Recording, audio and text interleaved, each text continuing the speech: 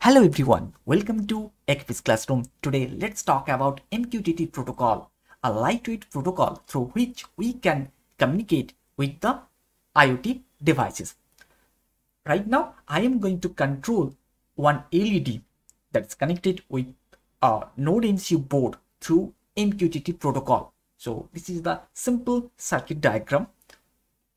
The cathode of LED connected with the T2 pin of NodeMCU and the negative point or anode of LED connected with the ground pin of NodeMCU. So this is the simple circuit diagram I am going to implement for this project. So in my system, one LED is connected with the NodeMCU board. Now let's find out the prerequisite softwares for this project. Now let's talk about the prerequisite softwares we need for this project. Number one, MQTT broker. Number two, Node-RED. For Node-RED, we need Node.js. So these are the softwares we have to install. Fine. First, let's select MQTT broker. Right now, I am using Mosquitto MQTT broker. It's open source. Fine. And after that, you have to download the node.js, and I am using 14.17.6 ATS. After that, you can download the Node-RED. Now let's start the MQTT server. For MQTT server, you have two choices. One, you can use any public MQTT server. Otherwise, you can install any MQTT server in your system and you can run the service locally. Right now, I have the MQTT server in my system.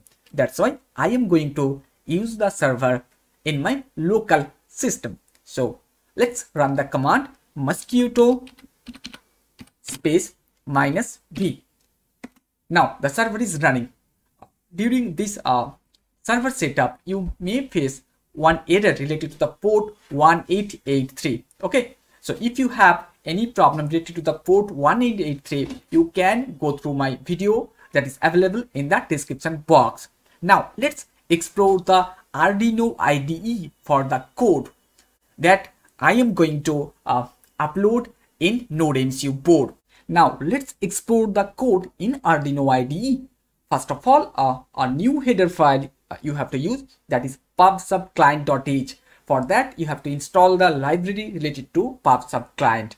Next, Wi-Fi SSID and password, and after that we have to use the IP address of the MQTT server. And right now my server is running in my system, that's why I am using the IP of my system. If you want to use the public MQTT server, you have to put the URL of your public MQTT server in this line. Fine. Next, just name your MQTT client, and that's it. Fine. I am going to control the LED through MQTT protocol, and the LED is connected with the T2 pin of NodeMCU, that is GPIO 4. Next, the Wi-Fi setup, and after that, you have to just configure the topic part of MQTT. The topic is very much important. Okay, through which the MQTT protocol actually identify the process, you can say. Okay, and through which the communication will take place. So that's the point related to the topic.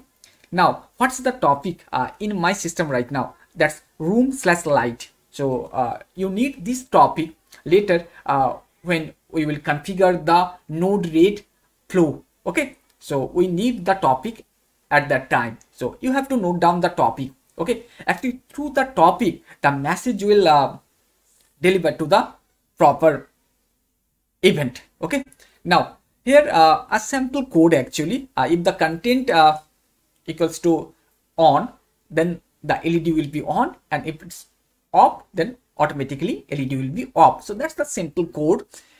Fine. Now for the MQTT communication, we need two parameters actually. Two topics are there in MQTT protocol. One is publish, another one subscribe.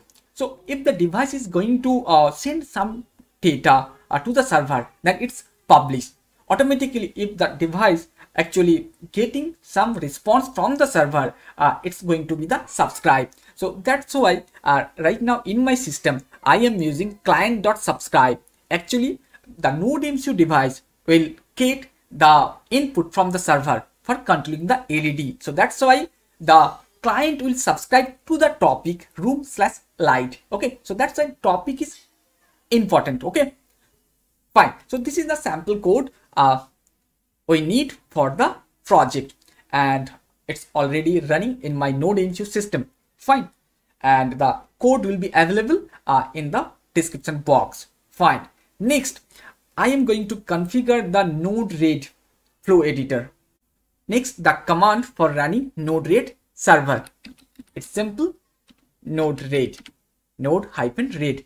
Now the server is running in my system, and next I am going to configure the user interface of Node-RED. For that, I have to use the URL that is available right now in my screen, 127.0.0.1, then 18804. Just copy the URL and paste in your. So it's done.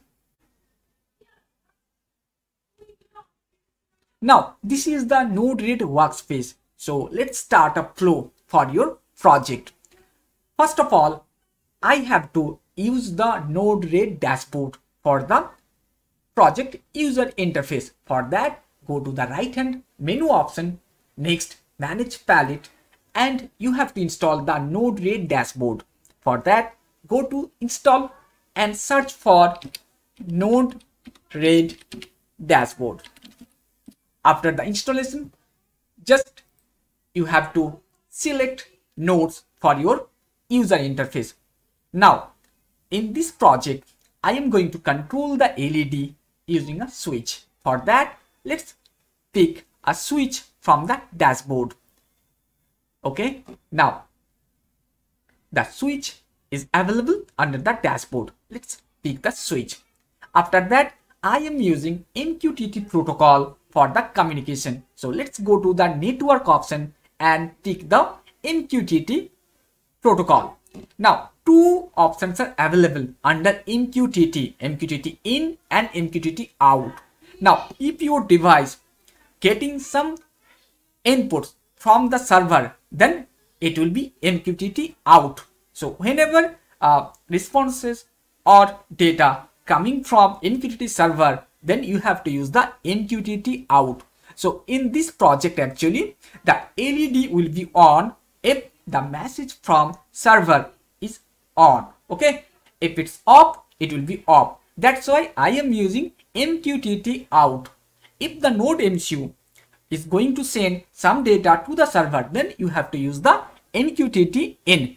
So right now, let's connect these two nodes via a wire. So let's find out the wire, and it's link in. So let's connect this with the MQTT out node.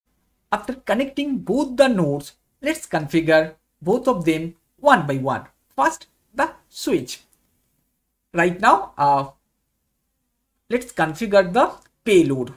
So here the data type will be string, because in our Arduino IDE code, actually we are using string, right? And here the message info is on, and for switching off the LED we are using off. Fine. So these two things we have to mention in switch. So right now on payload we are using string data type, and the content is on.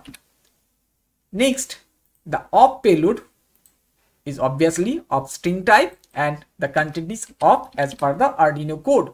Next, the topic is also string type, and here it's room/light. So whatever topic you have mentioned in your Arduino code, you have to use that in the string mode. Okay, so fine, it's complete. Now you can put any name for the switch. So let's put a name for the switch. Now it's light. Okay, fine. So it's done. Next, go to the MQTT out. Now here you have to mention the IP of the server. Okay, so in my system it's running on localhost, that's why localhost, and the port is 1883. So let's configure the server of MQTT broker. Now for that, let's edit the server, and here you can modify the IP of the MQTT server. If you are using any public MQTT server, you have to mention the URL of public MQTT server here, like say any IP address you can use or any URL. Okay, that's fine. Next, the port 1883 for MQTT. And now let's configure the MQTT out node. For that, double click on MQTT out. Now here we have to mention the IP of the server where your MQTT broker is running. So let's modify the server address, and in my system it's running on localhost and the port is 1883. So let's modify this one, and if you want to use any username password for MQTT communication, you can mention that one here in username and password. Fine. So let's update. In topic we can mention room/light. Okay, and it's done. So the connectivity between two nodes, the switch and MQTT out, done. So it's successfully deployed. Next, just open a new tab, and after successful deploy, you can use the Node-RED user interface for your project, and for that you have to use this URL 127.0.0.1 1880 port number, and after that /UI, hit enter, and yes, so this is the user interface. One switch for controlling the LED. Now let's test the entire project. Right now I have 4 windows in my screen. One having Node-RED user interface, another Mosquitto server running.